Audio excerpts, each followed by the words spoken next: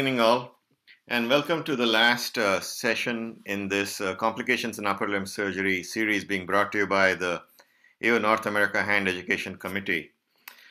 Today's session is going to be spearheaded by Kevin Malone from Cleveland, but before we dive into that session, I thought it would be important to share with you my report, as this is also the last webinar during my tenure as the chairman of the AO North America Hand Education Committee. And, I started on July 1st of 2019, and for the first 8 months, things were just hunky-dory. It was routine. We had in-person educational events and standalone webinars, and life was good. And then on March 16th, everything changed. The beauty about having been part of this committee has been that we quickly realized when life gives you lemons, you make lemonade. And we saw an opportunity, and as a collective group, we had the vision to create and curate content which is of the highest caliber for online education for residents and surgeons, which established us as the undisputed leader in online hand surgery education. Now, how did we go about it? As a group, we have always believed in opportunity, diversity, and inclusion. And we felt that if, as a hand surgeon, you do not have hand therapists on your committee, it's somewhat incomplete, because without a good hand therapist, no hand surgeon has good outcomes. So we added Becky Niduske, who has been spectacular, and unfortunately she's leaving us for greener pastures. We also felt that if you're going to be educating the next generation, it's important to hear what the next generation wants. So we added a resident PGY5 as a committee member, and Kiran was the first resident member. As the year went by and we realized our audience's needs and desires, we felt that as the hand education committee, we were in silos and we are not interacting with other groups. And so much of the work we do is trauma related. So with bearing in mind that we always wanted opportunity, diversity, and inclusion, we felt that interacting with trauma would be the ideal way to do it. And Christina Bolton fit the bill perfectly. In addition, we also had a second resident representative with Monica. Most of the work we do also caters to community hand surgeons, but we don't hear from them, so having them as a representative would be critical. And Jonathan Sheeran came on board. And finally, the first thing we learned from the first year was that we had a large international audience thanks to YouTube and our content being freely available. So we added a partner nation, and the concept of a partner nation was born out of a discussion that I had with Steve Schwartz, who suggested that as opposed to guest nation, it should be partner nation. So Steve, thank you. Anil Bhatt from Manipal has been our first member, and he's doing a great job. We decided to recruit new faculty, and we felt it was important to recruit them from all different walks of life: plastic surgery, orthopedic surgery, and trauma. We have given a large importance to recruiting more women leaders and role models, and all the hand therapists, bar one, have been women. We also activated multiple new faculty who have been on the AO rosters but who had not had an opportunity, but was presented to us when we were in the throes of the pandemic. And finally, I just realized a couple of weeks ago when Christina was doing her session on the complications that all the things that we worked towards had come to fruition. Because not only did Christina do a fabulous job, but as usual, but 3 out of 4 faculty were women, and 3 out of 4 were traumatologists on a hand education committee webinar. So, target achieved. Our international outreach has consisted of working closely with Anil Bhatt and the Kasturba Medical College in Manipal, India. We had an international roundtable with 10 nations represented in the hand therapy session. We had an international roundtable in the masterclass session represented by 13 nations. And finally, we have established a connection with Ortho TV, which is a web-based learning platform based out of India, who live stream all our programs on Facebook, YouTube, as well as Ortho TV. This has increased our target audience to a very large extent, and the beauty of all this is we are providing all this education at no cost to the audience. Over the last 2 and a little bit years, these are the series we conducted for a total of 88 sessions in just over 2 years and 2 months, and involving 300 to 325 faculty. The power of online learning can be seen from these numbers. Most of our in-person webinars, if you want to call it that, before the onset of the pandemic, had anywhere between 100 and 225 attendees. But because of our maintaining our content online, you can see that there's been an exponential increase in not only people who attend live, but people who are able to revisit again and again the wonderful education that is provided by the Hand Education Committee. Finally, a brainchild that was born out of Jay Bridgman's thought process, we created 2 fellowships, 4 weeks each, which have only just been approved. These are fully funded fellowships from the Hand Education Committee to a young surgeon, hopefully within the first 5 years of their practice. And one of the stipulations we had was we want them to visit parts of the world which are important to all of us, but which sometimes we don't seem to see. So with that in mind, we have created 1 fellowship spot for India and 1 fellowship spot for the Hospital Italiano in Buenos Aires in Argentina. These will be getting started next year in Marco's term. So what's the future? I'll be handing off to Marco Rizzo, who is the professor of orthopedic surgery and the chair of the hand surgery division at Mayo. We have wonderful courses coming up, which will be the first course will be the next one next weekend, the last course of my tenure, which finishes on June 30th. And then the next one is in Tampa, which will be spearheaded by Jay Bridgman and Jeff Lawton. We have a bunch of webinars also coming up. But none of this would have been complete or achievable without the hard work and the support of all these wonderful AO North America staff. Steve Schwartz, the CEO, Chitra Subramaniam, the CLO, Jenny and Doreen, our education managers, Abigail, Josh, and Cherise, and all our AV faculty, AV staff, including Max. And finally, Ortho TV, who have allowed us to take our message to so many different parts of the world, which we otherwise perhaps may not have been able to. Last but not least, all the members of the AO North America Hand Education Committee who have been instrumental in making our work so meaningful. And to all our faculty, I say a very heartfelt thank you. It is time to pass the baton to Marco Rizzo, and I must say that it's been a joy, an honor, and a privilege. So with that being said, thanks very much. Okay, so my name's Kevin Malone. I'm here in Cleveland, Ohio, and I am going to moderate this session tonight on complications in upper limb surgery. And this particular session will be addressing complications after elbow fracture fixation. Again, as Dr. Mudgal just indicated, this is his last online seminar as a chairman who really oversaw tremendous development of our presentation and offering to surgeons around the world. And thank you again, Shai, for all you've done for all of us. So this is me. I'm a hand surgeon here in Cleveland, Ohio. And I am joined tonight on this seminar by Dr. Jonah Davies and Dr. Doug Hanel from Harborview Medical Center in Seattle, and Dr. Jonathan Barlow from the Mayo Clinic. And in terms of our inclusion motive, Dr. Hanel and I are both hand surgeons, but Dr. Davies and Dr. Barlow are both orthopedic trauma surgeons. And there's so much overlap in what we do, particularly as it relates to the upper limb. These are our disclosures for all involved in tonight's session, and we do not believe that there will be any relevant conflicts of interest to the material presented tonight. Here's our agenda. We're a little bit behind schedule by a few minutes from Dr. Mudgal's presentation, but we're going to discuss tonight management of persistent instability following terrible triad fracture dislocation by Dr. Davies. And then Dr. Hanel will talk about the management of post-traumatic elbow stiffness.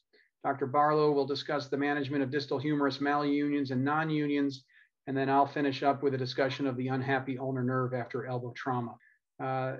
In terms of content validation, this is brought to you by the AO North America, which is an independent nonprofit surgical specialty society dedicated to improving the care of patients with musculoskeletal injuries. As a group, we do not endorse nor promote the use of any specific product or service of commercial entities. And we will not be using any specific equipment, but there will be implants you will see throughout lectures and slides that are not necessarily endorsed by the organization.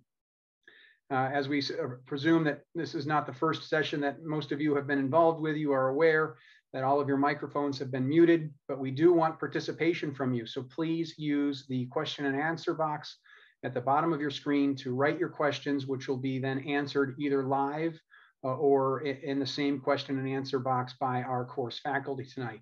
And any really good talk or good questions we will discuss as a faculty either in between sessions or at the end of all of the sessions, depending on time available. Please don't use the chat box on the bottom of your screen, as this is intended for faculty and staff.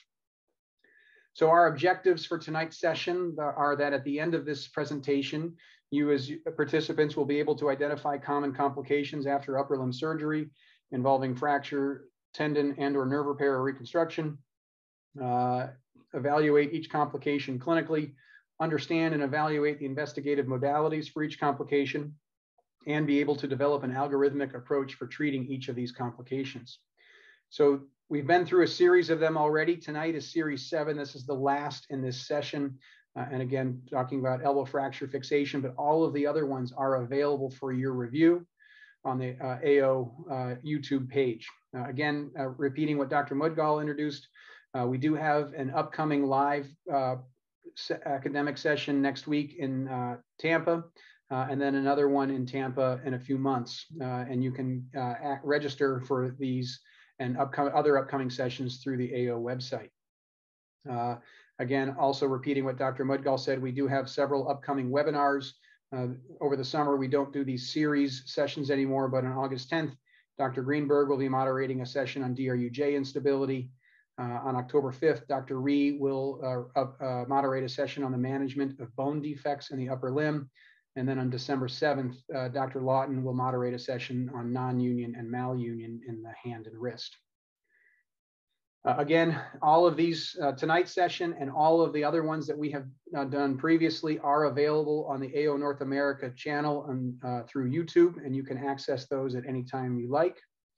And also we want to mention the AO Trauma Hand North America Series podcast, which you can get from wherever you normally download your podcasts.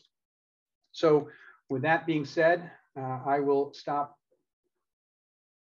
sharing my screen and turn the session over to Dr. Davies on the discussion of postoperative instability following terrible triad. Thanks, Kevin. I'm Jonah Davies from Harvard Medical Center. So I will try to catch us up on time a little bit. My task is to talk about post-op instability and terrible triads, or post-treatment and residual instability, and how to address that. So, the goals are to identify the reasons for residual instability and develop a systematic treatment algorithm. Basic principles for terrible triads, I'm not teaching anybody anything new, but they do have a predictable pattern of instability, and we have sort of protocolized the treatment, dealing with the radial head, fix or replace, and then addressing the coronoid, and then following that, addressing the lateral side ligaments. And if there's still residual instability, then the MCL repair, and then followed by either internal or external joint stabilization. And that typically takes care of most of the cases. And so what happens is when something goes wrong with one of these steps, then you can have some post-operative instability. Typically what I see, failures happen when we deviate from that protocol. So that means either an incomplete repair, that could be that the LUCL wasn't repaired in the correct position or in the correct tension. It could be that the MCL needed to be repaired and it wasn't. It could be that the coronoid was not repaired or repaired inadequately. And it could be that the common extensor origin tension repair wasn't adequate as well. And so all those things can lead to residual instability. Same thing if the repair isn't accurate, and that could mean not positioning the ligaments in the correct position on the humerus or on the ulna, but also radial head, either the repair isn't adequate, the open reduction to fixation is non-anatomic, or the replacement is either overstuffed or understuffed. And then finally, what I typically see is an attempt is made at a repair when really what was needed was a reconstruction. So those are all sort of surgical errors that we can make. And then finally, there's always non-compliant patient or less than compliant patient. which can be an issue as well. The last thing I'll say is that we have to differentiate the subtle instability that we sometimes see in the OR when a patient is paralyzed, which you can see here in the top two images, the slight posterolateral rotary instability, which corrects when the patient is contracting their muscles, as opposed to something more like the drop sign that you see on the bottom image, which typically is a harbinger of post-operative instability and redislocation. So to take us through these different ideas, I thought we could look at some cases. So the first case is going to be a 55-year-old. He's a mechanic. He slipped at work, had pain in his left elbow. You can see here his elbow. This was treated with reduction and then placed in a splint. And for some reason, this patient, a decision was made to treat him non-operatively, which can be an option for some patients in terrible triad, but typically most younger, active, healthy patients would need surgical management. So the plan for this patient was to return to clinic in 2 weeks and then re-x-ray his elbow and progress his therapy from there. Unfortunately, here's his post-reduction images. So you can see some fairly good reductions. Unfortunately, the patient missed his follow-up, removed his splint, and failed to return until 5 weeks later and had sort of early heterotopic ossification. And so, now the question for me is now what? And when I look at this, the first thing I think of is, okay, the radial head looks like it's been impacted. The pieces are, been grinded down. The olecranon or the coronoid fragment is no longer sort of visible to be seen. And there's starting to be heterotopic ossification or at least imbricated tissue into the joint. And when I think about this, how to treat this, to me, this is a chronic elbow dislocation. And, it's above the 4-week mark. It's, there's been multiple attempts at either, multiple dislocation or multiple attempts at reduction.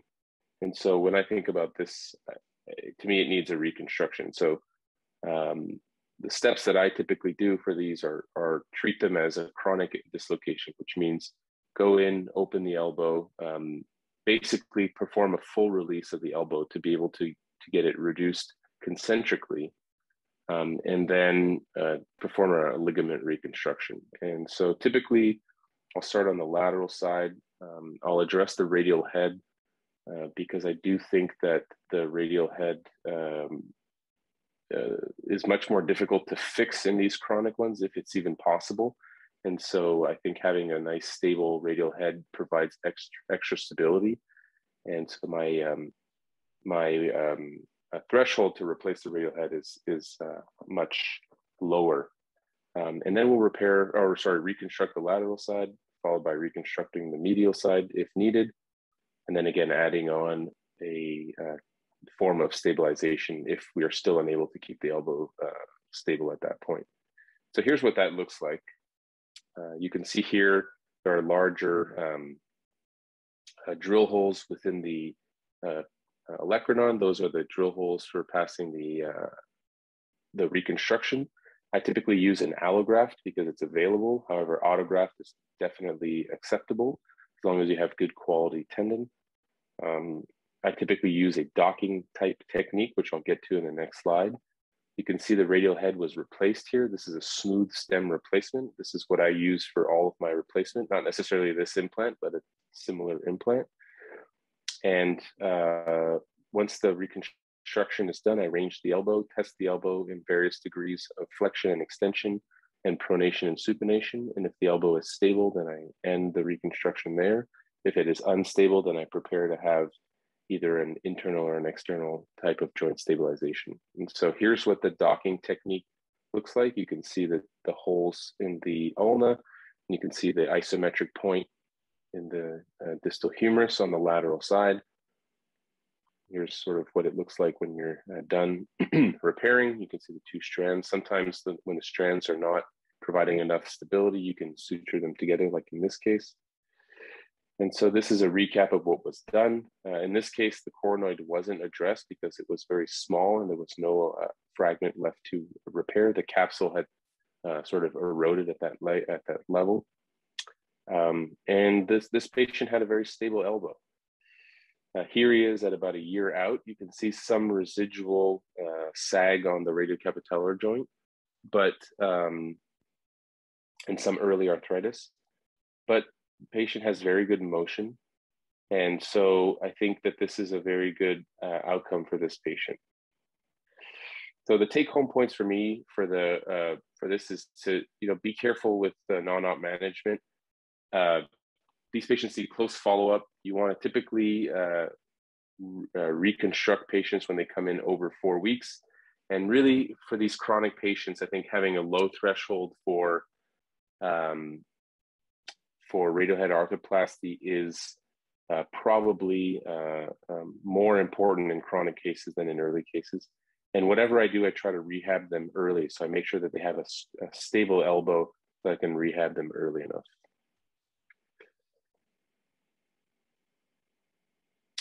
The second case, so this is another case. This is a patient of mine who tripped and fell. She was seen at an outside hospital and found to have a distal radius fracture, and ultimately underwent operative fixation of that distal radius fracture.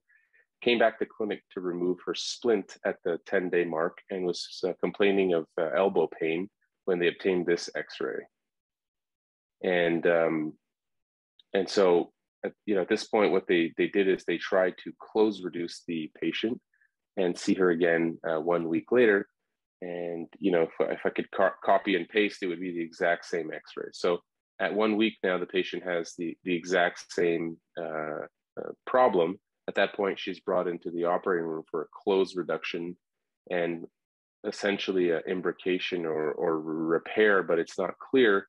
And so now she presents to my office at about 5 weeks. She's had one closed surgery, one open surgery, and another open surgery on her wrist, and it's still dislocated. And so at this point, I guess the question is what to do. And so when I look at this X-ray, I think, well, that looks a lot like the previous one we just saw, except you could see there's more heterotopic ossification within the joint already. And when I look at the AP, I see a lot of early bone loss on the capitellum, probably from the radial head rubbing up against it.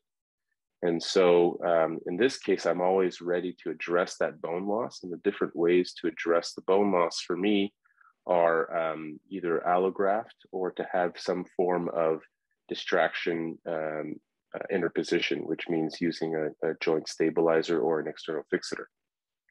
So what you can see here is once we perform the heterotopic ossification removal and got the elbow reduced, you can see there's missing about a third of her capitellum on the AP, and most of it is in the posterior half of the joint, which means whenever you get into extension, the radial head typically wants to dislocate posteriorly and laterally.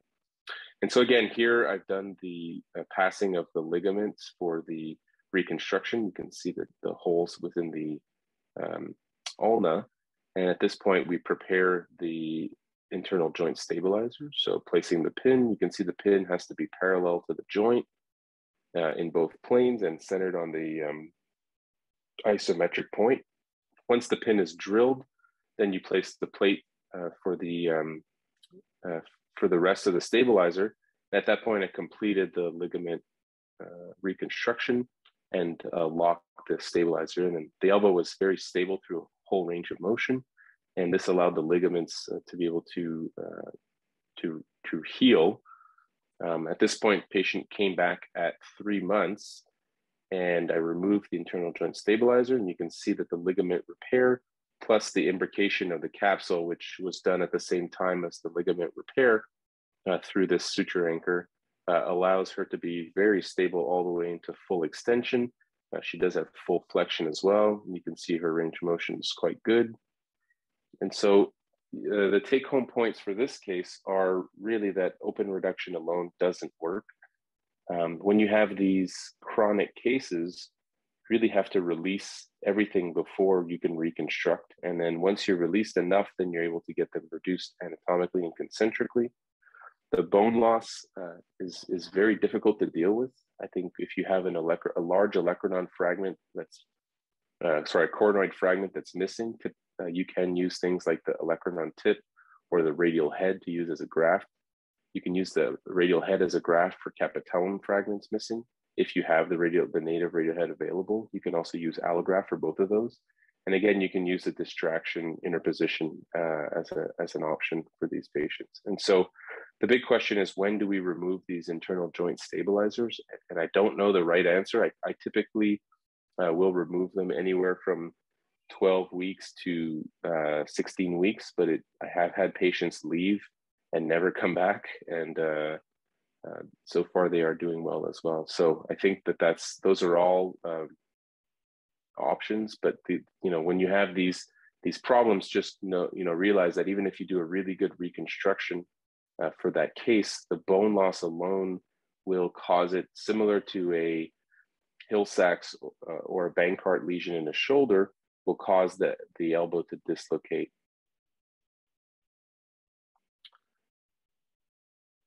And so there is a question in the Q&A, and I can answer it right now. So I typically will prepare my entire LCL reconstruction first. I will place the pin, reduce the elbow, repair around the pin, and then finally set the tension in the IJS at the end. All right, and so just to keep us on time, I'm going to get to the last case here. This is a case that I like showing because it is kind of a disaster, and it just shows you that sometimes you can throw everything at a case and it's still unclear what to do. So this is a 65-year-old patient. She fell down the stairs. She's got morbid obesity, like BMI 60. Her contralateral elbow has a bad Monteggia fracture, and on this side you can see a very bad, a terrible triad fracture. And so, following the algorithm, because I looked it up and I found it, and I was able to sort of put into place the plan. I replaced the radial head. I repaired the lateral collateral ligament, and then I stressed it in pronation. And you can see here, huge opening on the medial side. So then I repaired the medial side, and you can see now that the joint is nice and congruent. I then stressed the elbow in multiple planes of flexion and extension, all the way into full extension, as you can see on the bottom right corner. Full pronation, full supination, absolutely no instability. Very happy with the result. Patient was placed into a splint. I typically splint them for 7 to 10 to 14 days, depending on the instability. And the patient didn't come back until 4 weeks. And here's her 4-week x-ray. And so she, came back without her splint, so that it fell off, that she felt the clunk coming out of bed. And so now she had this sort of pretty bad injury. And so I thought to myself, well, I know what to do with this. I just presented it in the last case. I'm just going to reconstruct everything, place an internal joint stabilizer. And you can see here, I started doing that. Unfortunately, her bone had such poor quality that I was unable to get the pin in the correct position. I even grafted around the pin to try to stabilize it. And, I thought, well, at least it was stable in the operating room with motion, that I would splint her up and be able to hold her like that for 4 to 6 weeks and have her stiff and stable, and then be able to, release her later on if needed. Unfortunately, the patient came back at the 2-week mark and had been using her arm to get out of bed. And so had this very bad sort of injury where she fractured through the distal portion of the humerus with her internal joint stabilizer. So the question now is, what can we do? What are some different options? And when you look through the literature, some option would be just take everything out. Another option would be a total elbow replacement. The problem with her is I did not feel that her body habitus would tolerate or the elbow would tolerate her body habitus. And other options, described include a transarticular screw, which I think she would have broken almost instantaneously. And so the final option, what I ended up choosing, was removing the internal joint stabilizer and placing a temporary 4.5 millimeter broad plate, which I bent in 2 different planes to get it onto the patient's ulna and onto her humerus. I also reconstructed the ligament and actually used an endo button to get some cortical stability on that, with a plan to remove the plate at about 12 weeks. Unfortunately, the patient never followed up until about the 5-month period mark. Thankfully, she had not fractured around the end of the plate. And at that point, we took the plate out and was able to just release some of the tissue around her joint very summarily. All of her ligament repairs stayed intact, and her range of motion was from about 20 degrees of extension to 105 degrees of flexion. She was very, very happy. So I think the take-home points of this case are patient compliance will outdo any amount of good surgery. I think you have to adapt the surgery to the patient. In retrospect, I should have added more stability, probably adding a static external fixator during the first case after the good result. I think there are always bailout options, like I talked about, transarticular screw, ultimately total elbow replacement. But I think one of the most important things is that stiff stable is much better than stiff and unstable. And so ultimately, I think more stability during the first surgery would have been better for her. So the take-home points of this are, residual instability after a terrible triad, I think most of the time are due to technical mistakes, either the ligament repair or other issues. I think an incomplete repair when you needed to repair the coronoid or the medial collateral ligament when there's bone loss, or patient factors, right? It could be body habitus. Sometimes compliance is not necessarily poor patient compliance, but it's poor education. We don't explain enough, or the patient just simply can't because of polytrauma or other issues. I think once you identify the problem, it's just a question of addressing it systematically. So correct the technical issues as possible, reconstruct probably more often than not with rather than repair when you have residual instability. I think don't be afraid to use bone graft, and don't be afraid to add additional stability. Thank you. Jonah, thanks. That's a great presentation and outlines all of the appropriate principles to evaluate and treat these very complex scenarios. Just a couple of questions to follow up on some of the things that you discussed, where you mentioned both medial and lateral repair or reconstruction, and you went through your approach of how you stress it after doing your lateral repair and then determining if you need to do medial repair as well. So do you do that through a global posterior approach, or do you do everything laterally? And then if you need to make a medial approach, do you do that as a separate approach? Yeah, I actually do two approaches. So I typically go everything lateral, unless there's an open or something like that. I'm working through an approach, and I will fix everything laterally. And then my sort of post repair stress technique is to range the elbow through a full range of motion. And then at 90 degrees, 45 degrees, and I try to get to as close to zero as possible most of the time, able to do it.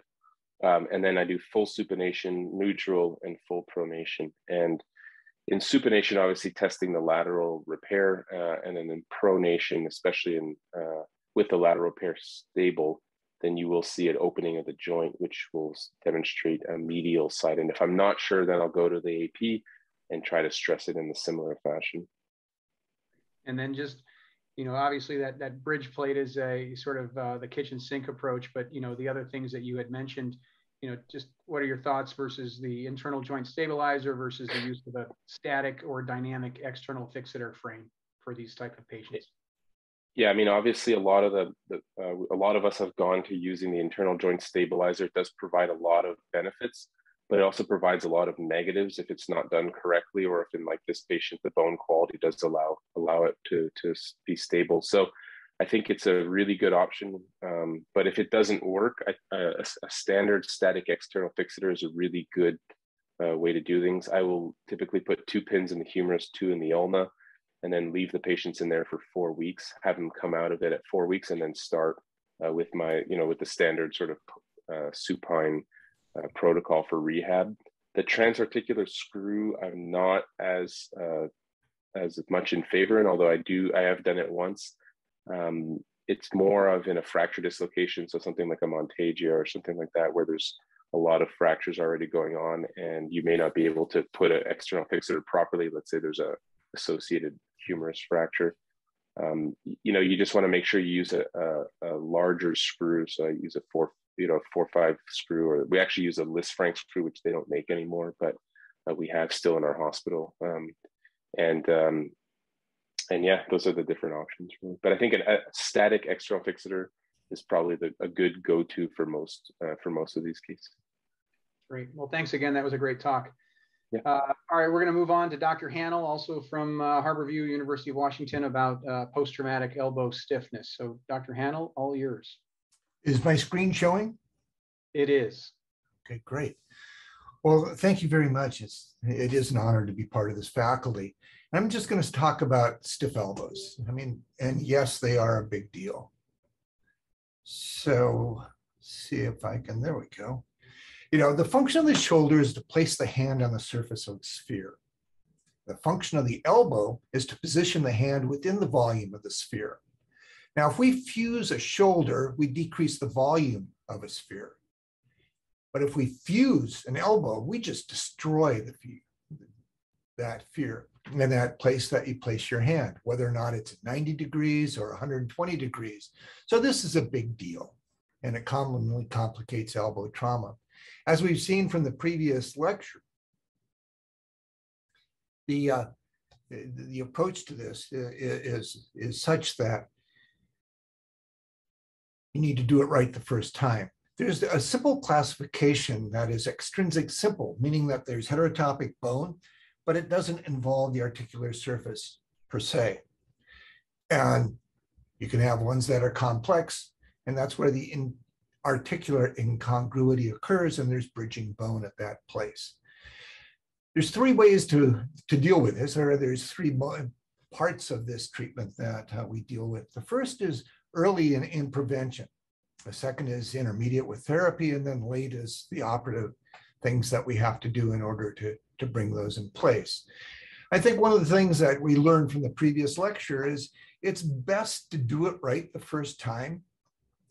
And if you have to choose stiffness over stability, a stiff, stable elbow allows you to then work on mobilization. And to that end, you know, if you have done a very good job of putting your articular surfaces together and you're really concerned about its stability, then I would let it get stiff, as we saw, and then address that per se. You know, the role of therapy, in our literature, it gets kind of bad-mouthed because you have articles like this that demonstrate that surgical release is much, much better than therapy. Well, of course it is, if this is what you just gave the therapist. There's no amount of static progressive splinting that's going to change that, which leads us to the topic at hand. My indications for operative intervention are the following: less than 100 degrees of flexion extension, less than 120 degrees of pronation supination, and a patient perceives that this is a problem, and the patient is going to participate in therapy, and the patient has time to participate in therapy. The timing of surgery for this in the setting of heterotopic ossification is I like to wait until the bone is stable, where the fractures have healed. And if you read the literature over the last 20 years, the average time is somewhere between 5 and 8 months after injury. Preoperative planning, I think it's paramount that you know where you've been and where you're going to go. And so that preoperative evaluation consists of read old op notes, document your range of motion, document your motors, document your sensibility, especially the ulnar nerve, because the ulnar nerve is really at risk of injury and or of release as you go through this particular procedure. I use just plain imaging in most cases, but I will use CT scans or advanced imaging in those cases of synostoses between the proximal or the distal and or the distal radioulnar joint. I have a game plan and I have a backup plan. I think of all the worst things that could possibly happen. And to that end, my preoperative planning is my fracture line. Do I have to do fracture reduction? Do I have to do the things that we just saw in the previous lecture? Is a fracture united? And the reason that I like to know that is, can I take out the implants as I'm taking out the heterotopic bone? And if I've got implants, are they titanium? Because if they are titanium, then I add another hour because it's going to take me that long to get those titanium implants out compared to stainless steel. And then I want to know where else their heterotopic ossification could be or should be, and what I'm going to do about that. And I follow the diagram that was provided by Hill Hastings and Tom Graham. And in that, they have anterior, posterior, medial, and lateral heterotopic ossification. The other big what else is you really do have to know your anatomy. And I think as complex as the anatomy is the hand, even more complex is the anatomy about the elbow. So the anatomy on your left is me dissecting an elbow. The anatomy on your right happens to be the landscape of Mars. And if you don't know your anatomy, you might as well be operating on the landscape of Mars to do that. So I try to learn from every case, and these are the cases that we're going to discuss. The first is a post-traumatic ulnar, radioulnar synostosis. This is a 44-year-old woman who's 6.5 months after a Montesia fracture, and she presents with this synostosis. And there's her flexion extension, about 100 degrees, but her pronation supination is 0. She's fixed at neutral. There's two camps in dealing with this. The first camp is resect, radiate, and Dean Saterianos presented this in 2004 in a cohort of about 30 patients. And yeah, he had great results. And this is just an example of me following his advice on this particular case. The second camp is resect, don't radiate, and interpose something. And there's various things that can be interposed. I happen to use fascia lata allograft. So my approach to these cases is I use the incision that was given me in the great majority of them. In this case, I'm going to convert this to an exposure that's called a Boyd-Anderson, and it goes along the dorsal radial aspect of the ulna to the radius. And if you look at this cadaver dissection, you can sweep it all the way up. And in doing that, you can identify the entire area of potential synostosis between the the biceps tuberosity and the ulna as shown here. Now, while I'm doing that, I will try to define the proximal and distal ends of the heterotopic ossification. And this is her case, cadaver dissection on the left. On the right is her case. And then I have to figure out how I'm going to divide that. And for the most part, I start out by confirming that I've got the proximal and distal ends of the synostosis based on my knowledge from the CT scan and from image intensification during the operative procedure. And then I will cut along the surface of the ulna, which I've done here at either side of the elbow. Avoid burrs in these cases. I don't think they have a role in the management of heterotopic ossification. And so I divided that, and that's pretty cool. She's got all of her motion back. That's the good news. The bad news is I came to realize that that heterotopic bone that I just cut off in the ulna was the biceps tendon. Now there happens to be a bony attachment to that biceps tendon. So my treatment consisted of taking that bone and that tendon, putting it in place, holding it in place. And then in these cases, this is my indication for using some sort of interposition technique. I've got a medullary canal that is open right where I stuck the bone in place. And I've got a resection adjacent to the proximal or adjacent to or proximal to the biceps tuberosity. And in those cases, I will put something in. And that something that I put in is a fascia lata allograft. This is just wrapped around the ulna and is held in place with suture anchors. Postoperative management is irrigation, close over drains, put in a long arm splint in maximum supination. I will have these people stay overnight. And then the following day, they start range of motion and a resting splint that matches the long arm splint shown here. And this is her results. The x-ray on the left is probably 6 to 8 months afterwards, and similarly so on the right. What about flexion and extension stiffness? And in these cases, you know, it becomes a question of how do I get there from here? Because this is a joint that has been put together by my partners. I know that it's going to be a perfect articular reduction, but I have to do a lot of bone resection. So the choices, again, go back to where is the heterotopic ossification? Is it anterior, posterior, which they usually are?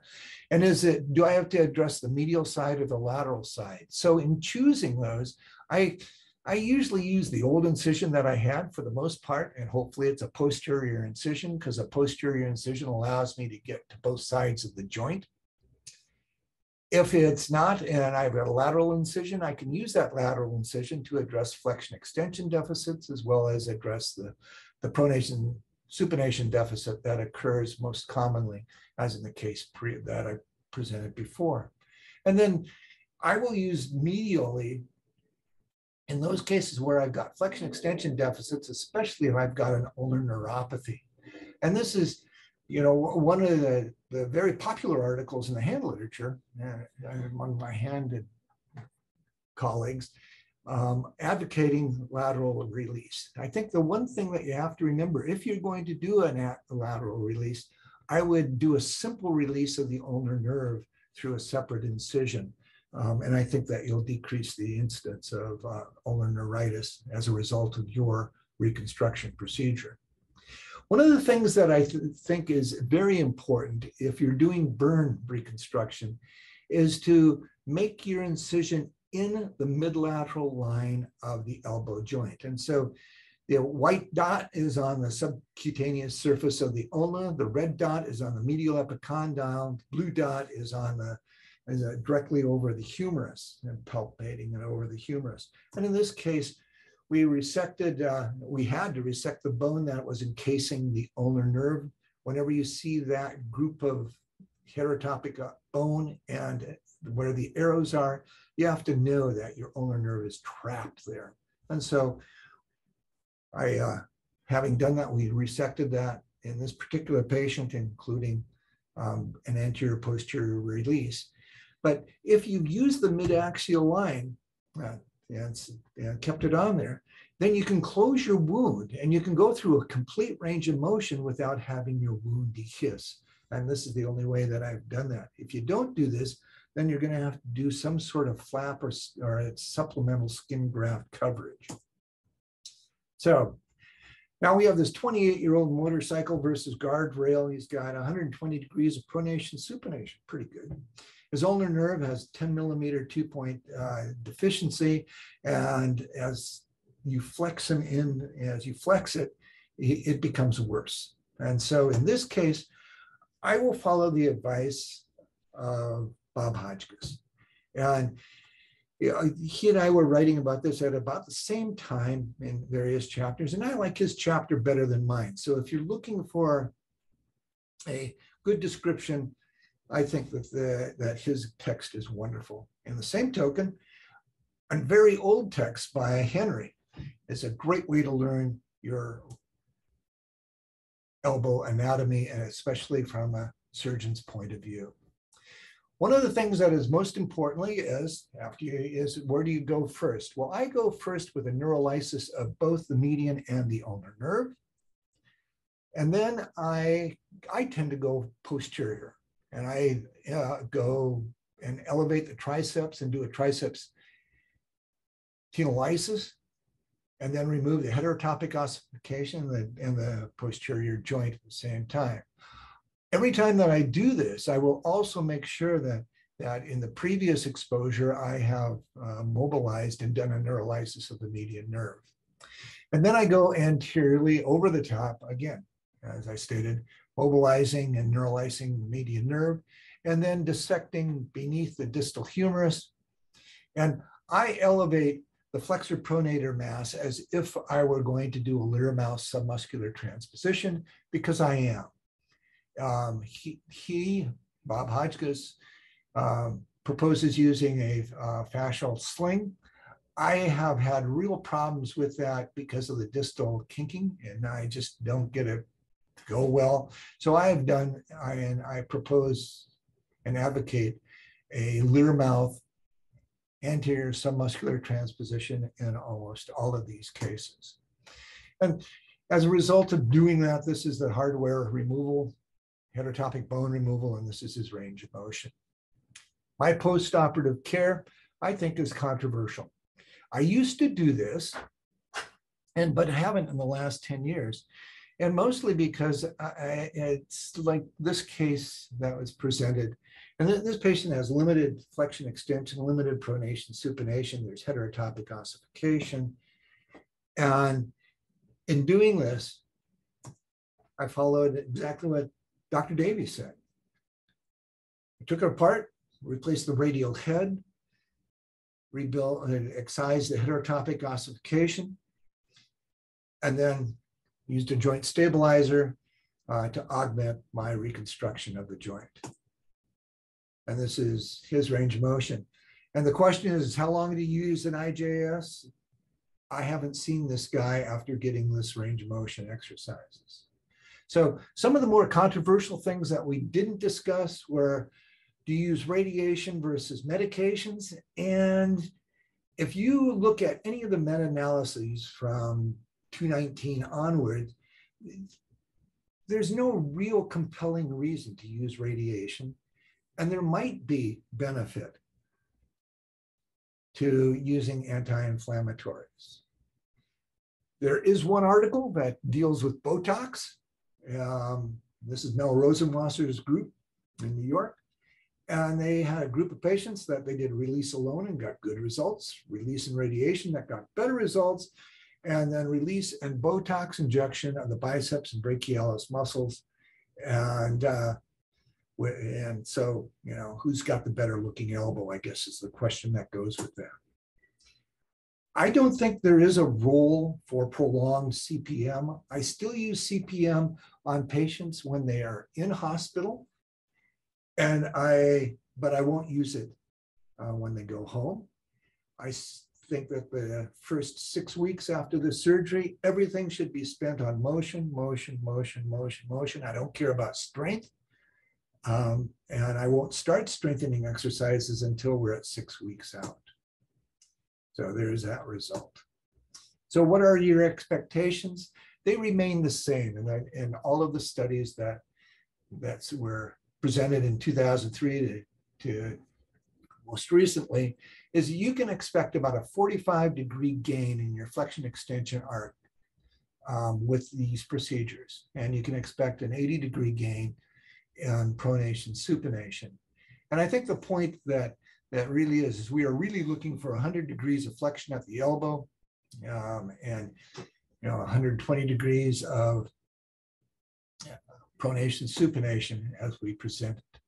So the elbow may be the most important joint in the upper extremity with the exception of the thumb, but it is certainly one of the most difficult to reconstruct. And so do anything you can to preserve and restore motion. And the alternative to restoration of motion is not very rewarding. Thank you. Dr. Handel, that's a great talk and refreshed so many of the things that I learned from you back in fellowship. A couple questions for you. I didn't see anything from the audience, so I'll ask ones that I still have about this issue. Back as a fellow, you were sending patients home on indomethacin for 6 weeks. Are you still doing that, or are you switching over to other anti-inflammatory medications? And then do you think alternatively about IV steroids and depomedrol postoperatively as an option for this type of problem? So the answer is no, no, and no. Okay, so as you know, I work for and with a woman named Julie Agel, who runs our research program here. And Julie Agel asked me to take a look at all of my patients that I had given indomethacin to in the papers that we wrote about them. And so I called all those patients up and I said, did you take your medicine that I gave you? And well over 90% of them said, absolutely not. It just killed me. So they stopped taking indomethacin. And if you look at the literature, and I just recently did just before this afternoon, there is no really well-controlled studies. And that people think that Celebrex may be helpful. And The conclusions of those studies are it may be helpful. Does any harm come to them? No. I have not been, and I haven't been using steroids because one of the reasons for me is that this is such a big cut, such a big surgery that I think that that compromises wound healing. So I haven't used it systemic or local. Perfect. All right, I didn't see any other questions. Any of the faculty members have questions for Dr. Hanel on the management of the post-traumatic elbow stiffness? Doug, that was really good. One of the questions that I had, something that I've read about a little bit, do you have indications for the early post-operative stiff elbow? For instance, you do a distal humerus fracture and they come in and demonstrate really early stiffness, and particularly around manipulation under anesthesia or otherwise. I've read some emerging data that indicates that may be safe to do if they're really stiff early on. Any thoughts about that or use of that in your practice? I guess it becomes a matter of define early on. I can tell you who you don't do it on. Don't do it on somebody who has a head injury, and don't do it as their passive range of motion on a reconstructed elbow in the setting of a head injury is just a disaster. If I have somebody that I think is really, really working hard, doesn't have any signs of reflex sympathetic dystrophy or complex regional pain syndrome, I will take them to the OR. But the most important thing in that setting is what's happening to the ulnar nerve. Because I've had kids, and this is that 16 to 26-year-old patient who really, really works hard, but man, you'll take them to the OR, you'll manipulate them. It's an easy manipulation. You bring them back and they won't move at all. And I think it's actually Hill Hastings that told me that, next time that happens to you, look and see what happens to the ulnar nerve and consider releasing the ulnar nerve at the same time. And so I do that. And then one more question, Doug, is your thoughts in the early stages before you progress to a contracture release on therapy with static progressive splinting versus dynamic splinting. I don't think that dynamic splinting is of benefit. And this is again a real bias on my part, but it seems to me that dynamic splinting is kind of like, it never gives up. It's just torture to the joint as you try to grow collagen. And so Paul Brand taught me that the best way to stretch out a joint is to get it to the point that it hurts just a little bit, and then let the collagen grow, as in static progressive splinting.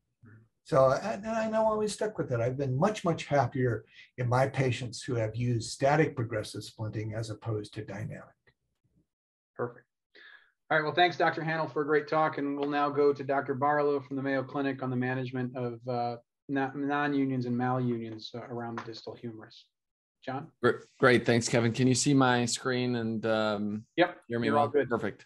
So that was just an outstanding talk, Doug. And my talk is certainly a little less evidence-based and certainly less wisdom-based than that talk. But I would also put each of you, Doug, Kevin, and Jonah, on notice, because I may call on you for some of these cases that I have coming up. So hopefully we can be a little bit interactive. My talk today, I'm a shoulder and elbow trauma surgeon and do quite a bit of elbow trauma as well.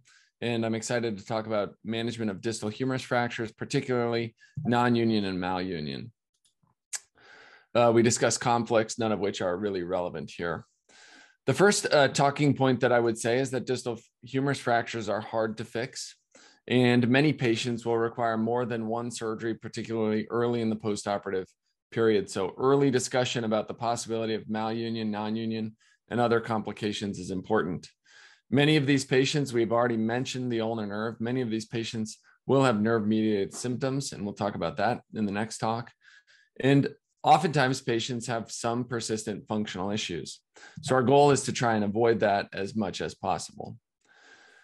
In the vast majority of cases, failed distal humerus open reduction internal fixation, in my opinion, is related to a few major causes. Inadequate reduction, that can be an articular reduction that's inadequate. Inadequate compression. As we know, the vast majority of these issues happen in the supracondylar region rather than intra-articular. Inadequate fixation, particularly unbalanced fixation with a lack of fixation distally. Inadequate implant strength, and I think we've seen better outcomes with slightly stronger and potentially even pre-contoured plates with modern fixation techniques. Infection certainly can be a cause, and then non-compliance or adherence, which Jonah mentioned earlier, can be another issue that we run into. For me, the workup really begins with a straightforward history and physical. I think we have to pay careful attention. We've already mentioned the importance of soft tissues in these fractures. Pay careful attention to delayed wound healing, persistent drainage or antibiotics. The risk of open fracture in these settings is not insignificant, and many times patients actually forget that they had that. So I'll spend several iterations of discussion asking about the presence of infection. Did you have an infection after surgery? Did you have an open fracture? Did you have a compound fracture? Did you ever take antibiotics afterwards? Did you need an irrigation and debridement afterwards? And oftentimes patients will not immediately volunteer it, but then with time will tell you that they did have an infection. I think careful inspection of the incisions is important. In many cases, we have to be thoughtful about what approach we take. Jonah talked about doing sort of bilateral or medial and lateral approaches versus an extensile posterior approach. In these cases, usually it's a posterior approach, and a careful neurovascular exam, particularly focusing on the ulnar nerve, and an understanding about the nerve status and nerve position, if it's a transposed nerve or if the nerve has been left in situ. Testing for me is really x-rays, a CT scan. I almost always get a CT scan, and typically I will use three-dimensional reconstructions to help me make decisions about that. An aspiration is a critical tool for me, particularly in the setting of a previous open fracture, to rule out the possibility of infection. We keep those cultures for about 14 days to increase the yield of Cutibacterium acnes and other low-grade or indolent organisms. And I have a low threshold to add an EMG, both to preoperatively document what's going on with the ulnar nerve and the nerves about the elbow, but also in order to be able to follow that over time, heaven forbid if you see a postoperative nerve palsy. For this, then it sort of goes down two roads, and basically the options are revision open reduction internal fixation or consideration of total elbow arthroplasty. And I think, as we know, these distal humerus fractures are challenging to manage, and certainly after they've been fixed once, they become increasingly difficult to manage. So total elbow arthroplasty becomes an important tool. For me, one of the most important parts of this is a salvageable articular block. So obviously it needs to be important that we can save that articular cartilage and get a reduction that's acceptable for long-term motion and function. I'd like to see a correctable surgical problem. I never feel very confident about something where I think that I'm going to be doing the same thing again and expecting a different outcome afterwards. In some cases, that's inadequate fixation. In other cases, we can see inadequate compression or reduction, and that can make us feel more confident about our ability to correct that and get a different result the second time. And finally, obviously, as a contraindication to total elbow arthroplasty, in some cases, particularly young patients, high demand post-traumatic patients, these are patients who may have rapid loosening of total elbow arthroplasty and potential early failure. Total elbow arthroplasty, on the other hand, is most commonly used for unsalvageable articular blocks. For me, many cases, and I'll lean toward total elbow arthroplasty if I think I need to do a large resection of infected bone in the distal humerus, particularly if I'm going to do a two-stage exchange.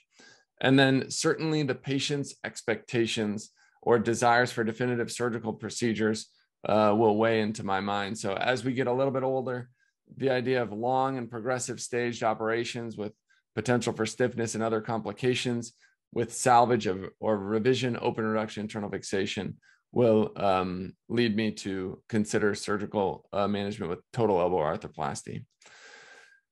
So those are kind of the concepts that I would build around this. And I've got a couple cases to illustrate this. So let's start with Jonah. Jonah, this is a case of a gentleman that came and saw me. He's 44 years old. He's got a type 1 open elbow fracture. And you can see he's got this distal humerus fracture.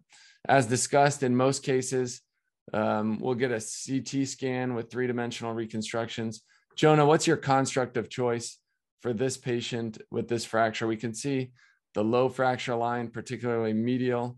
Will you do an osteotomy and then plate construct, or does it matter for this fracture? Plus minus on the osteotomy, just because the joint looks like it's one block. So unless I'm struggling, then sure, I'm always ready to do an osteotomy. I'm worried about the bone loss on the that you can see there, posterior laterally, or anterolaterally, I guess. Typically, I'm a 90-90 plater with probably additional fixation for this one with mini fragment plates to stabilize the fragments out. Probably like a mini fragment plate on the medial side, hold that, and then medial plate, posterior lateral plate, probably a lateral plate as well. And then I would probably put something like cement or something to fill that bone graft, or fill that bone defect. And then you'd use cement like a mascale and then come back and bone graft later? Yeah, or not. I have a few that just from the nature of patients in our hospital haven't come back, and they finally came back like 2 years later and there's no issue. So I haven't bone grafted all of them, but yeah. Beautiful. So let's say West Coast, Central Coast. I did medial and lateral plating. So so I did parallel plating in this instance, and you can see I've got lateral compression, and then I'm trying to get this medial epicondyle keyed in and get a little supracondylar compression. And I felt really good about myself. I got medial and lateral fixation on it. And then he comes back at 1 year, and these are his x-rays. And I'm concerned about that medial defect in the medial aspect of the humerus there. Any thoughts about, and obviously I did an olecranon osteotomy, and that's one of the questions. I think I'm much better at getting really good distal fixation with an osteotomy. I think people who are more trauma trained feel more confident about using x-rays to get really good distal fixation, but getting this fixation in the spool for me with an osteotomy is a little bit easier. So, so that was my indication. So thoughts here, Doug. This is a case, he's pretty much asymptomatic, but comes back at a year and has this persistent non-union of the medial side, but union of the lateral side. I'm asking this as much of an opinion as anything else. Do you think this is something that we can leave? Is it something that we have to go after? The screws look quiet and stable distal. Any thoughts about that? I probably would have left it alone. Are you going to do you plan on taking his implants out? Yeah, so that's a great question. So I wouldn't, he's not bothered by the implants. Let's put it that way. He's not bothered by the implants distally. Which is great. I mean, because this is the one where the ulnar nerve is just getting really irritated, but you've got an intact lateral column. I mean, it's got great osteosynthesis. So I think I would leave it alone. Thank God you said that. So I'm happy about that. I left this alone. And I think the thought process here is if you've got partial union and then rigid plate fixation over there, that I think it's reasonable to consider non-surgical management. So I don't think every non-union or partial union requires surgical management. So I thought that was kind of an interesting idea and concept, but I was a little bit nervous about watching this as this was slowly developing. I thought about earlier bone grafting, but I think with these constructs distally, modern constructs, we can really get good fixation down there, and we don't need to do anything further about it. I'd ask Jonah, what did you think, Jonah? Yeah, I mean, that's the case where if there was cement there already, it wouldn't even hurt, because it adds that layer of sort of lack of motion. If that's a bigger defect, I would have gone and bone grafted. I've done it in like gunshot patients where they do have like an L basically instead of a Y, and it's a relatively straightforward procedure. You just go in, bone graft, and it heals pretty quickly. So if it was a bigger defect than that, like 1 centimeter, 1.5 centimeter, I would have just gone and bone grafted it. But the construct is great. And what's your time period for that, Jonah, where you're worried about either plate or screw fixation, revising fixation and adding bone graft versus just only bone grafting? Is it 3 to 6 month kind of time Yeah, period, or 3 to 6 month window, just bone graft. More than that, then I would probably either revise the screws. Like, you have more screw options. So I probably would have added a screw distally or proximally, switched one out just because they get tired after a while. Right. So I thought that was an interesting case of a non-union. It doesn't necessarily require us to do anything surgical at that point. Yeah, question? Hey, John, when I look at that radiograph and you look at the lateral column, you see the trabecular alignment is pretty close to anatomic, which means those are mature trabeculae, right? And I just wonder, when you have such mature trabeculae and you look at the bone overgrowing the lateral plate, this is as strong as anything in the world. So I don't know that you'd gain much by interfering with it. So I agree with Dr. Hannell. I would just leave it alone. I love that. That reinforces my thought process. And like we talked about, maybe early bone, we could have intervened early, but at this point, I think everything looks so stable and strong that I'll get away with watching that for a little while. I'll update you guys if this slowly fails over time, but I think it certainly looks strong and stable at this point. And John, I've got another. Oh yeah, go ahead. Was the patient having any particular symptoms that might concern you? No, it was mostly me just scrutinizing and worrying about his x-ray repetitively. And I think that was brought to me by my two partners from Harborview, who talked about the importance of getting the x-rays perfect, anatomic reduction and union. So it was instilled in me by them. So he was doing well, though. This is a very dark story, so I think this one's kind of interesting. This is a 25-year-old woman who comes to see me. She had a supracondylar malunion from when she was young, and that had healed, and she was having ongoing elbow pain. So this is where the story turns dark. This was done at another institution. She underwent an ulnar nerve transposition about 4 years ago. That did not help her symptoms. She underwent a tennis elbow debridement. That, as it turns out, did not help her symptoms.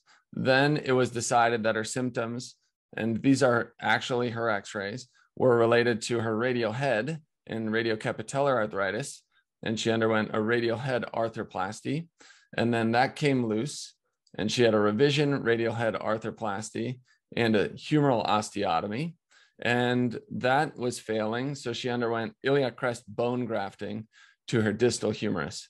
So all of these operations, she's 25 in the last approximately 4 years.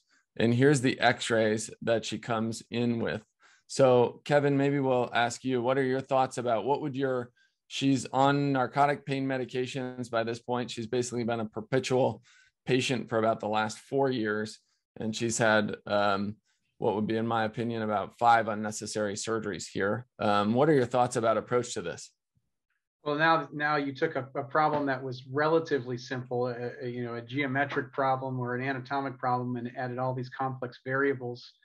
And just with the number of surgeries she had, I'd be super concerned about deep infection. The bone is a little bit ratty looking, and this may require, a complex staged reconstruction.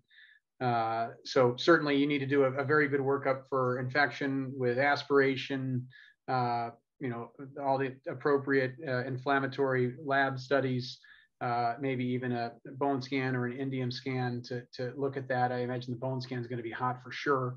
And then, she's got a reason to be on pain meds. And I think it's easy to say someone who's on pain meds, you're going to discount them and maybe not even offer them surgery, but, she's got a reason to be on pain meds.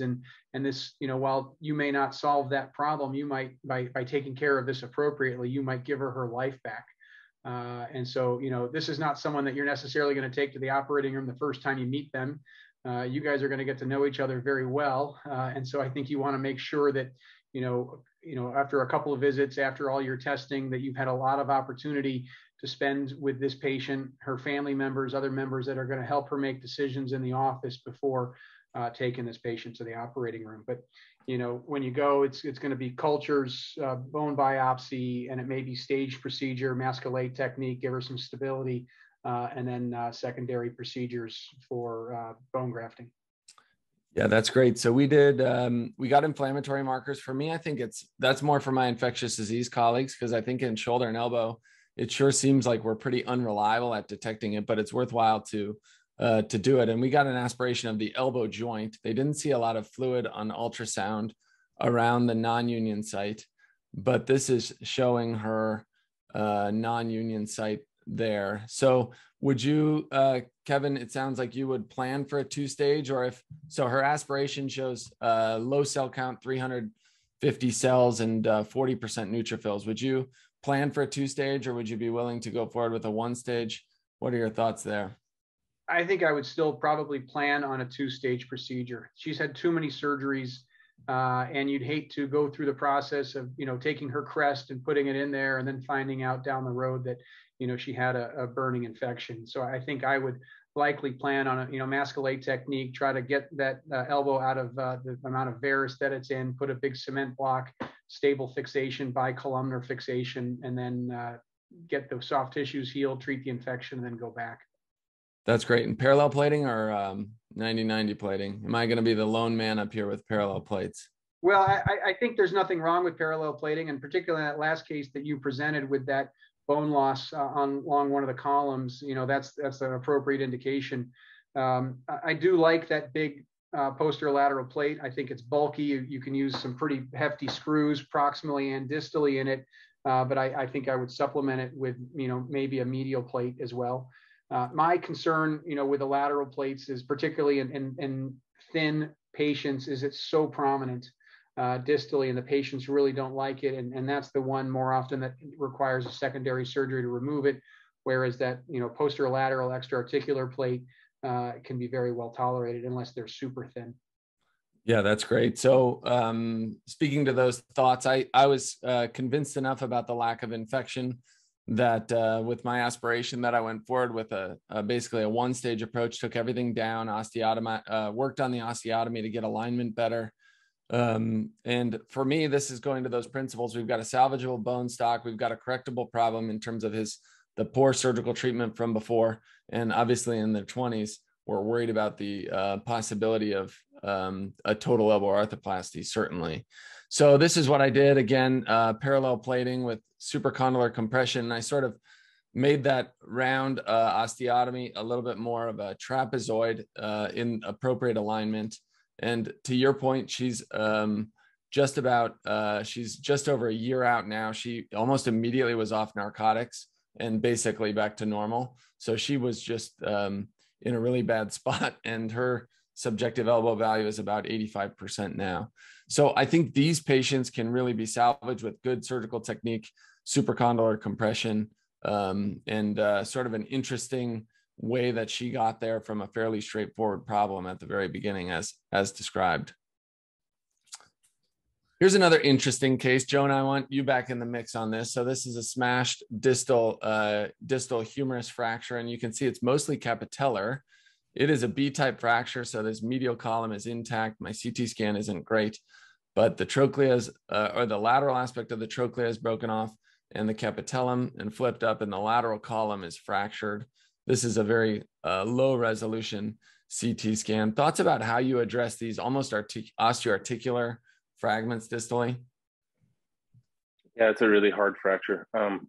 Typically, I kind of do an around the world lateral approach, which is like from the back, but then you use the lateral epicondyle as a sleeve because there's a fracture there. And then I go in line with that, and then I sleeve it out of the way so that I can look in the front and the back of the capitellum at the same time. And then the elbow's already sort of partially dislocated, so you just sublux it medially so you can see medially. And then it's a lot of painstaking puzzle making, small K-wires, mini fragment screws, and then a lot of screws going into the intact medial segment from lateral to medial independent, and then also through most likely to make you happy, lateral base plate. Ooh, I like the sounds of that. And so I thought I could get cued on this and just do a lateral based incision. Would you do a posterior based incision and then a lateral exposure deep? Yeah, when it's purely an anterior capitellum, I will do a lateral approach only. But if it goes in the back posteriorly and there's a lot of like smash, then I typically will make a posterior approach and then just sweep it around the front rather than the opposite. Yeah, so I thought I could get cute here and just make a direct lateral approach because it was the medial column was intact, and I fixed this with some 2-4 screws and a lateral base plate because I thought I got acceptable fixation. These are my intraoperative x-rays, my 2-week x-rays. Thankfully, it's flexed enough that it covers up any issues that I might have had on the AP view. But then we start to see trouble develop here, Doug. This is 6 weeks post-operative now. And you can see that the joint's starting to subluxate laterally. We've got a little subsidence of the fracture fragments. What are your thoughts or approach to this? 55-year-old woman, her obviously her bone is not very good to have this fracture type. Where would you go with this? Well, this is tough. I mean, and so where I go with this is I just go down the hall and say, Jonah, what am I going to do now? And he'd scratch his head and I'd scratch my head. And then we'd ask Daphne and Dave Beret. So the answer to this is I think you have failure of fixation, and you could actually consider going to removing all this hardware and using an osteochondral allograft, or just leave it, removing everything and shifting it over so that you have a congruous ulnar humeral joint as much as you can. But I don't have a real good answer to this. There's one aside that I add to these is I actually use an anti-glide plate on the anterior surface, right at the if you go back 2 slides.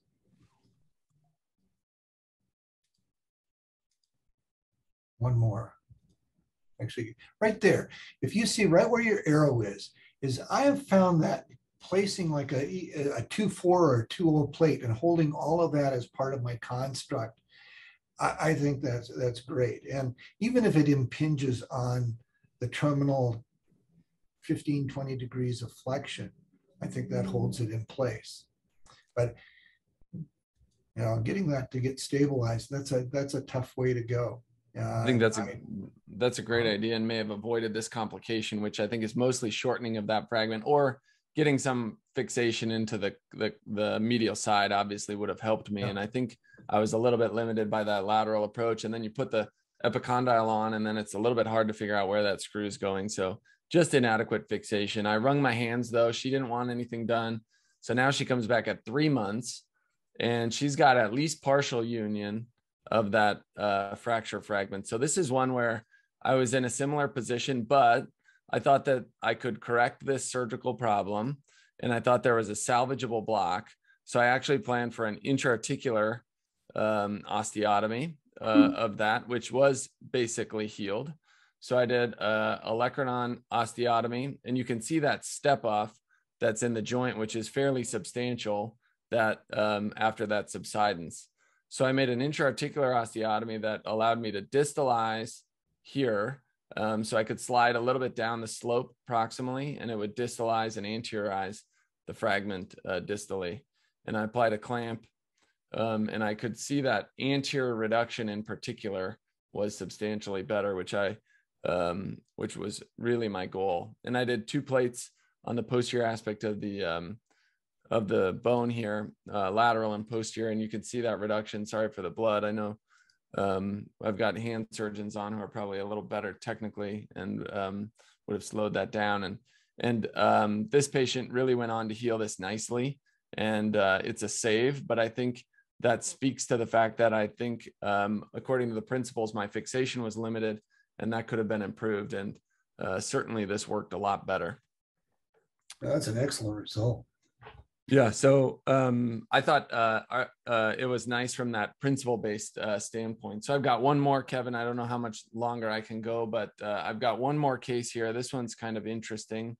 And this is a open distal humerus fracture that looks fairly straightforward, but is pretty comminuted in a mid-70s patient, early 70s patient. So she underwent open reduction internal fixation by one of my partners and was healing well at about 6 weeks, comes back at 6 months and is healing and doing well. She liked that broken drill bit in there, and she said that everything was fine. So she was discharged for follow-up and came back 4 years later or at 4 years post-operatively with this fractured plates and obviously profound proximal humeral bone loss. Here's her CT scan. Jonah, is this a salvageable joint for you? She's 70, 72, 71. She's obviously dealt with this for a little while, so you can imagine her functional demand isn't too high. We did an aspiration. She had a previous open fracture, and there was no evidence of infection. Is this one that you would try and salvage, or would you bail to a total elbow arthroplasty, or is it just up to the patient here? I would bail to an arthroplasty. And thoughts about arthroplasty constructs? Because even doing a total elbow arthroplasty here is not exactly straightforward.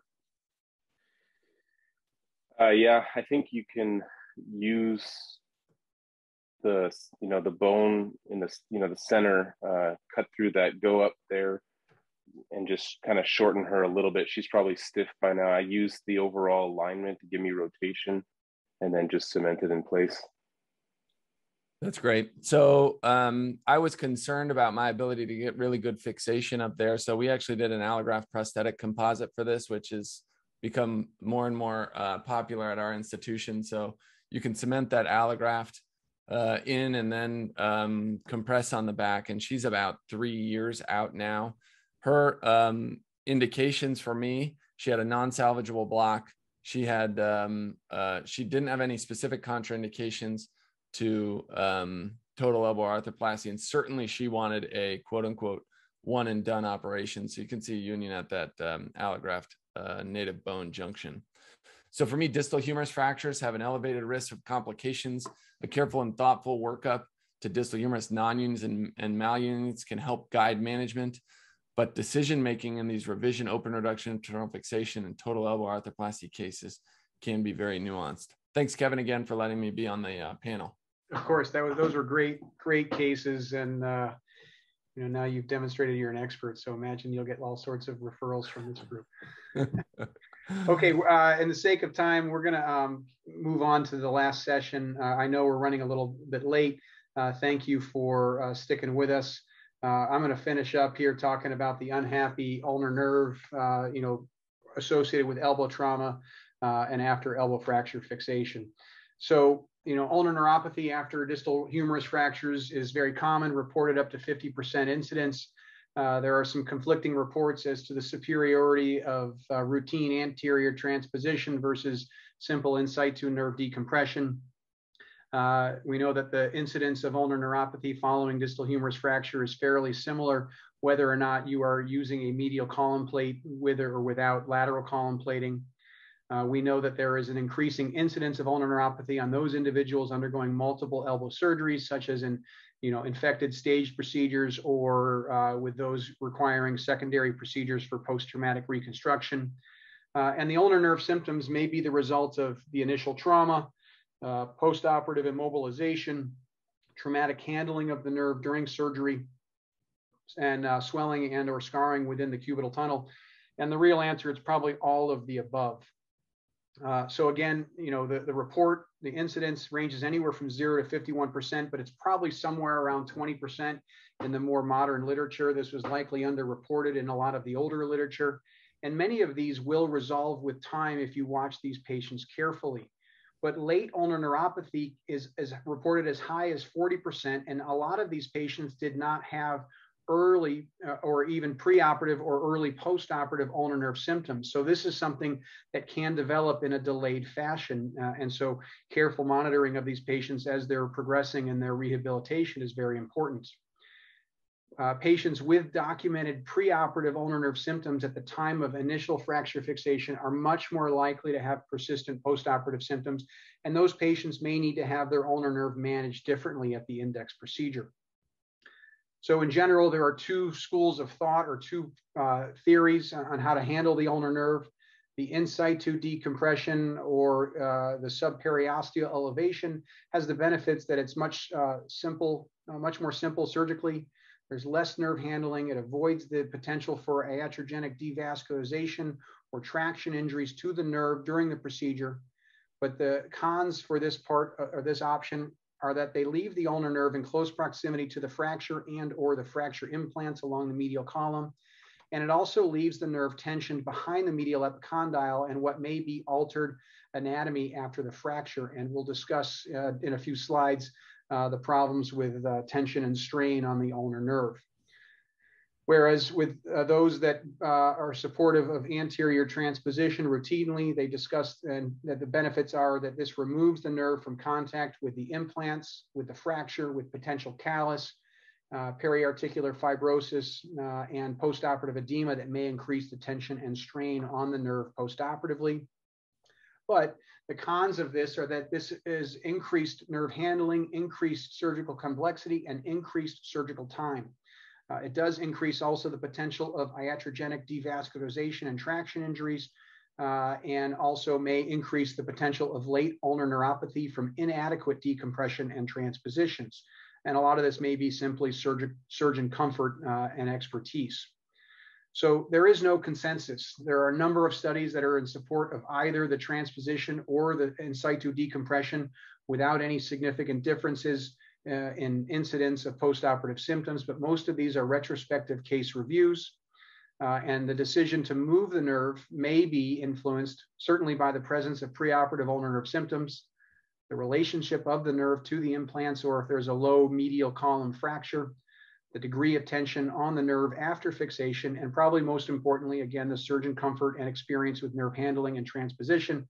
I'd be willing to suggest or suppose that Dr. Davies and Dr. Barlow may be more inclined to leave the nerve there, whereas Dr. Hannell and I, as hand surgeons, peripheral nerve surgeons, may be more inclined to move the nerve, but I could be wrong. There is a randomized controlled study out of Canada looking at patients undergoing distal humerus fractures, and they were randomized to either in situ decompression or anterior transposition. These patients all underwent EMG testing at 6 weeks postoperatively, and what they really found here is no difference. Now, it should be known that the ones that were randomized to in situ decompression at some point may have had their nerve transposed or decompressed out of the cubital tunnel and then placed back into the cubital tunnel at the end of the procedure. But there were no difference in outcomes between a variety of different elbow scoring systems, DASH score, and 2-point discrimination. All of the patients had EMG testing, and 62% had ultimate EMG abnormalities at 6 weeks, but there were no differences between the in situ or the transposition group. 24% of the patients had subjective ulnar nerve symptoms initially after surgery. Again, no statistical difference between the groups, and less than 8% had symptoms at 1 year, and again, no difference between the two groups. So we mentioned the importance of nerve gliding, nerve excursion, and the nerve needs to be able to glide to tolerate what is normal shoulder and elbow range of motion. The ulnar nerve should demonstrate about 5 millimeters of distal excursion with elbow flexion and 3 millimeters of proximal excursion with shoulder abduction, and then even more distal excursion with combined shoulder, elbow, forearm, and wrist range of motion, and more combined proximal excursion with different shoulder, elbow, forearm movement. So a total of 16 millimeters of ulnar nerve excursion at the elbow is needed for normal upper extremity motion. And any postoperative nerve adhesions within the cubital tunnel may contribute to the loss of elbow range of motion after elbow fracture fixation surgery. Nerve strain is also important. The strain on the ulnar nerve at the elbow can be or will be increased by shoulder abduction of greater than 130 degrees, elbow flexion, wrist extension and radial deviation, and forearm pronation. And these are the same positions that require the most amount of nerve excursion. The impact of strain is very important. This was a great study that I found while preparing this talk. And this is rat sciatic nerve study, but I think it can be applicable to all of our peripheral nerves. An 8% increase in nerve strain results in a 50% reduction in blood flow to the nerve, whereas a 15% increase in nerve strain results in an 80% reduction in blood flow to the nerve. Now, looking at EMG studies, a 6% in strain held for an hour results in a 70% decrease in conduction velocity across that segment. A 12% increase in strain for an hour results in a complete nerve block. So when the strain was removed in these studies, the conduction velocity ultimately returned to normal after a recovery period, but this may very much explain why patients are hesitant to progress with elbow flexion after distal humerus fractures, because this is increasing the strain on the ulnar nerve when left in the cubital tunnel. So any process that limits nerve excursion will result in increased nerve strain, decreased nerve perfusion, and decreased nerve function. And again, nerve adhesions will prevent a patient from progressing in recovery of elbow range of motion following trauma. When looking at the ulnar nerve during secondary procedures, and all of this has been discussed by Dr. Davies, by Dr. Hanel, and by Dr. Barlow, that the ulnar nerve must always be assessed when secondary procedures are being considered. This is a study also out of Toronto on outcomes of ulnar neurolysis during post-traumatic reconstruction, and these are contracture releases, treatment of non-union, malunion, and those converted to total elbow, all had ulnar nerve neurolysis and anterior transposition. 5 of the 21 had transposition as part of the index procedure, but all of these patients seem to do much better with ulnar nerve grading after their secondary neurolysis and transposition, with improvements in the Gable and Amadio scores from 3.2 to 6.5 after the secondary reconstructive procedure, and improvement in the McGowan nerve classification, pre-op listed there and then post-op listed underneath there. So going from 10 stage 3 or grade 3 McGowans to 0 grade 3 McGowans after the secondary procedure. So recommendations are, and this has also been mentioned by all of our other speakers, a careful preoperative ulnar nerve examination is important even at the time of the index procedure.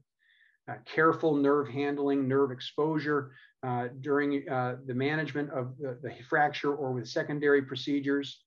Consider transposition if the patient has preoperative ulnar nerve dysfunction at the time of the index fracture fixation.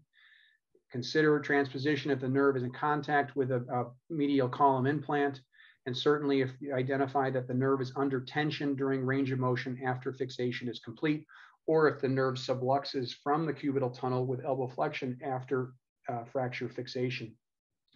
As always mentioned, we want to obtain rigid fracture fixation so that we can initiate early range of motion for these patients so that the nerve adhesions may be minimized. And then careful monitoring of the ulnar nerve following surgery with awareness that an ulnar nerve adhesion may be the reason the patient is not progressing with their elbow flexion postoperatively. So very quick to pick up some pace here. These are some references. These will all be available as this talk is all recorded on the YouTube page. Okay, so that's the end of our talk. We still have 107 people here on. Are there questions from the audience that still need to be answered? Okay. Well, thank you to my co-panelists, Dr. Hanel, Dr. Barlow, Dr. Davies. I think this was an outstanding presentation and an outstanding conclusion to this series on Complications Live. Thank you to all of the participants. You will receive a survey in the next 24 hours. And once you've completed the survey, you will be provided a link on how to obtain your CME credits. Again, all of this is recorded and will be available on the AO North America YouTube channel.